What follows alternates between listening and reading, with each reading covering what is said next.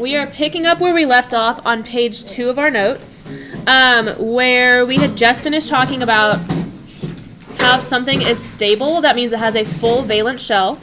And to remind you what a valence shell is, that is just the outermost shell of your electrons, or it's the one that's furthest from the nucleus. I'm going to pause this real quick so we can pull down. And then something that we need to remember is that most atoms need 8 valence electrons to have a full valence shell. We'll talk a lot more about this later on, but it's because of what we call the S sublevel and the P sublevel. Those are our valence orbitals. We'll talk about them in our electron unit, but for now, just remember most atoms need 8 electrons in their valence shell to be stable, unless they're in energy level 1, and in that case, they need 2. So I'll remind you of it as we keep going. We are going to draw a Bohr model for a sodium-23 atom. So looking at sodium on our periodic table, it is right here, number 11. So what does that 11 tell us about the subatomic particles in sodium? Protons. So this means that we have 11 protons. Those protons are going to be housed in my nucleus. So 11 protons in the nucleus.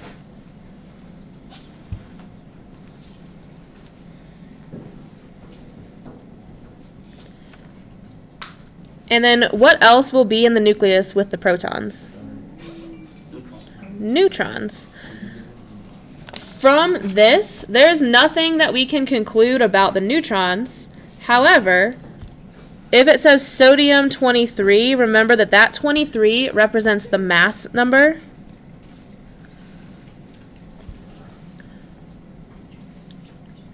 And your mass number is your number of protons plus your number of neutrons. So working backwards, if I have my number of protons and I have my mass number, I can subtract 23 minus 11 to give me my number of neutrons. If you can't do 23 minus 11 in your head, use a calculator. And what is that?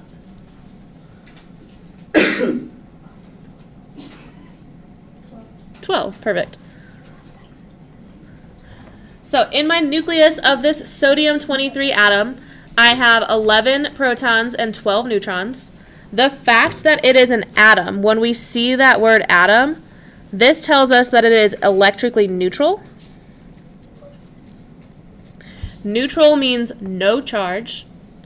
And what that means in terms of our particles is that our positive charges will equal our negative charges. To be specific, our protons, which are our positive particles, will equal our electrons, or the number of each will be the same. That is what neutral means. So if I have 11 protons, then how many electrons must I have? Also 11. So I know I'm going to have 11 electrons. And then I'm going to zoom this out so we can talk about it on our periodic tables. If I'm trying to get to sodium that has 11 protons, and if it's a neutral atom, it's going to have 11 electrons, I have to go through all of the energy levels and all of the spots for electrons that come before it. So this 3 on the side here tells me that sodium is in energy level 3, which means I'm going to have 3 rings. And so on this, I already gave you your 3 rings. The other thing that we know is that in energy level 1, it's going to be completely full to get to sodium. So I have 2 electrons in energy level 1. In energy level 2, I would have a total of 1, 2, 3, 4, 5, 6, 7, 8 electrons, a full energy level 2. And then in energy level 3, I can hold up to 8 electrons, but for sodium, I would only have 1 electron in energy level 3. So that third energy level is only going to have 1 electron in it. Do you see where I got that from our periodic table? I'll keep explaining it as we do other examples, but for now, let's go ahead and draw this one. So in energy level 1, like I said, we have 2 electrons. This also matches this little bit at the top, where it goes 2, 8, 8, 18. So energy level 1 has 2 electrons. Energy level 2 can hold up to 8, and it is going to be full. 1, 2, 3, 4, 5, 6, 7, 8. I put one on each side first, and then I start pairing them up. We'll talk about why that is on the next page of notes. And then the last electron, so far I did 2 electrons in energy level 1, 8 electrons in energy level 2, so that gives me a total of 10 electrons, but I said I needed 11. That 11th one is in the 3rd energy level all by itself. So if I'm looking at this, as a reminder, valence electrons are your outermost electrons in the outermost shell here. So in my outermost shell, which is the 3rd energy level for sodium, how many electrons do I have? I'm going to ask that question again. So I'm looking for how many valence electrons sodium has. Valence electrons meaning the number of electrons in the furthest shell from the nucleus. Just one. So I just have one valence electron.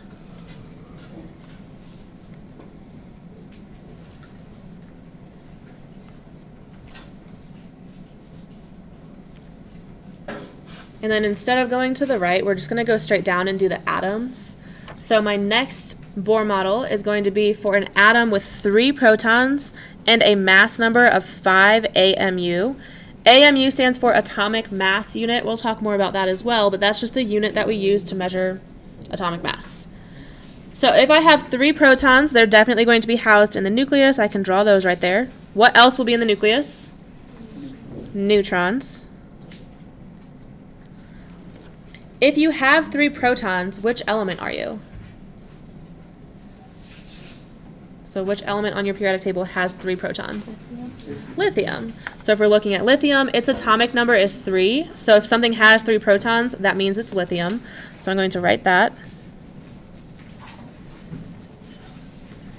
If it's an atom, this means the same thing that we wrote up here, which is that it is neutral and the number of protons will equal the number of electrons. So I'm going to just write that out here. The number of protons equals the number of electrons. So since it has 3 protons, I know that it's also going to have 3 electrons. And the number of neutrons we have to get from subtracting our mass number minus the number of protons. So 5 minus 3 gives me how many neutrons? 2. So I have 2 neutrons in my nucleus. And then I already gave you the correct number of rings, but just to remind you where this comes from, lithium is right here on our periodic table, but to get to number 3, you have to go through all of the numbers that come before it. So in energy level 1, lithium would have 2 electrons because there are 2 boxes in energy level 1. And then in energy level 2, we can have up to 8 electrons, but lithium is only at the beginning, so it just has 1 electron in energy level 2. So I'm going to zoom back in, draw this. 2 electrons in energy level 1, and just 1 electron in energy level 2.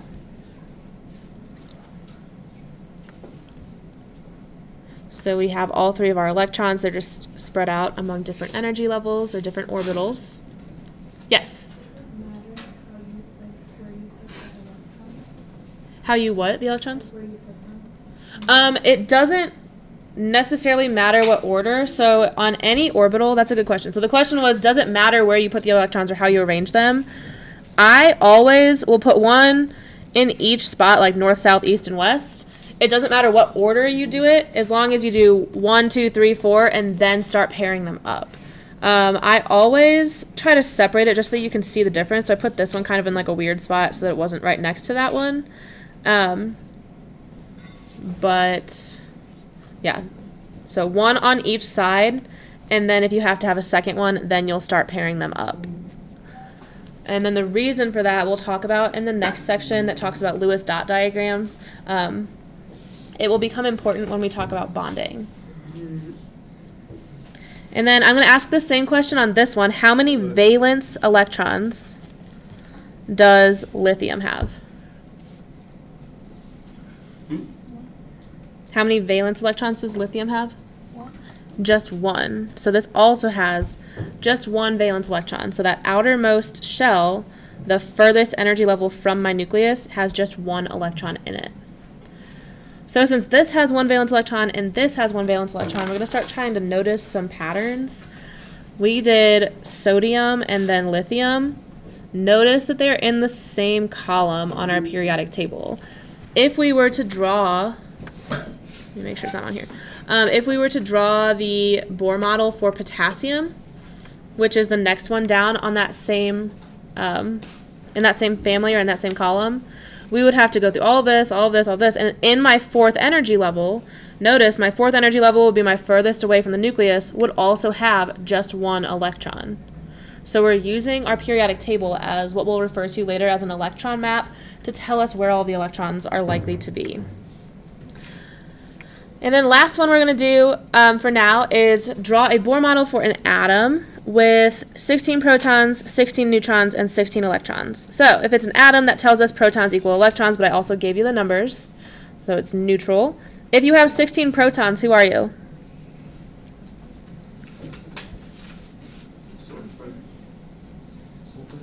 Sulfur. It says right here we have 16 electrons and 16 neutrons, so there's no math that needs to happen. You can just copy that there. And then we start filling in our energy levels. The other thing that matters about the arrangement is that you always start with the innermost one. I guess when you submit completed work to me, I don't know which one you actually started by drawing, but your lower energy levels have to be full before you make it to higher energy levels. Energy level 1 is full with just 2 electrons. Energy level 2 can hold up to how many? 8. So 1, 2, 3, 4, and then I start pairing them, 5, 6, 7, 8. And then so after I did 1 and 2, that's 2 electrons plus 8 electrons, which gives me 10. I still need to keep going until I get 16 electrons. So how many electrons will I draw in that third energy level? 6. So 1, 2, 3, 4, 5, 6. And then how many valence electrons does sulfur have? 6. Perfect. Before we move on from this, I just wanted to talk briefly about the other side of these, which is ions. So I'll keep that kind of in the view. We're not going to draw these because I think that it might be just a little bit too complex for how far we've gone so far. We will learn how to draw ions, but at this point in time, this would maybe be kind of our score 4 area if you are able to draw an ion. So the reason that things form ions is to become stable, and what stable means is a full valence shell. The two ways that you can become stable are by gaining electrons or losing electrons. Later on we'll talk about possibly sharing electrons, but that's a different story.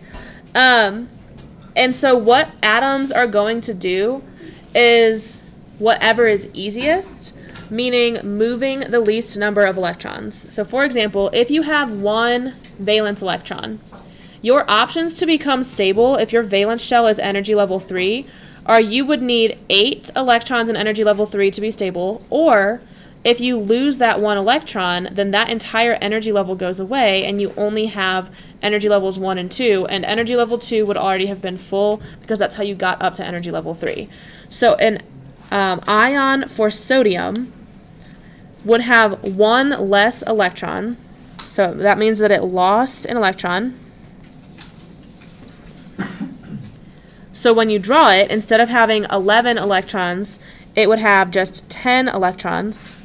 But because it's sodium, it still has 11 protons. It has 12 neutrons because it tells you that. And so what this would look like is I would have 2 electrons in my first energy level, and then 1, 2, 3, 4, 5, 6, 7, 8 electrons in my second energy level. Because I have a full valence shell, that means that this ion is stable, which is the ultimate goal,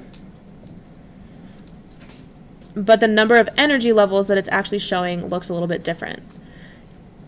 This one would do something very similar. The only difference is that energy level 1 can only hold 2 electrons. And then down here, if I have 6 valence electrons, instead of losing all 6 of those electrons and dropping down to the lower energy level, it would gain 2 electrons. So when it says common ion, it would gain 2 electrons to make that third energy level full. So it would end up having, instead of 16 electrons, if I gained 2, that would mean 18 electrons. But it's still sulfur, so it still has 16 protons. And it says 17 neutrons here, so it would have 17 neutrons. And then again, your 18 would be here. You would end up being stable because you have a full valence shell. So if you didn't follow that last part, if talking about the ions was really confusing for you, don't worry about it. We will learn it later. But if you feel like you have a good grasp of where these Bohr models are coming from and all of that, then that is something that you can do to demonstrate a score for the atomic structure unit. Yes, question?